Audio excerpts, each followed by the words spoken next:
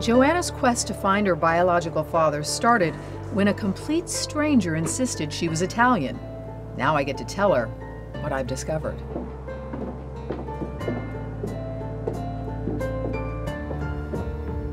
How are you? I'm well. How are you? I'm good. I'm good. Since we last spoke, have you been sort of replaying that in your mind, what we discussed? Oh, yeah, I've lost some sleep over it, I have to say. We went on the few things that your mother had given us, you know, her memory of 45, 46 years ago. Your mom has a pretty good memory. She does. We found him. No. Yes. Sorry. No, it's okay. It's okay. No. I know it's a lot.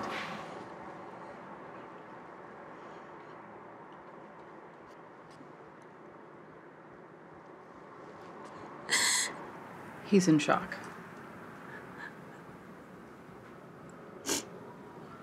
How can he not be? Just to have that answer, he's alive. Sorry, it's just a lot. Oh, it's a lot. Take your time. He lives in Southern Oregon. He was a very successful businessman.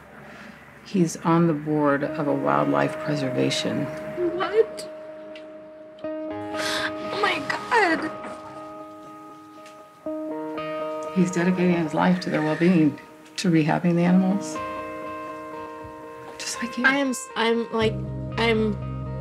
beyond right now with that. Wow. That blows me away. It's one thing to be related, but then to have that commonality, which is such a passion of mine, to have him have that too, is incredible. That is your biological father, Tom. Oh my God.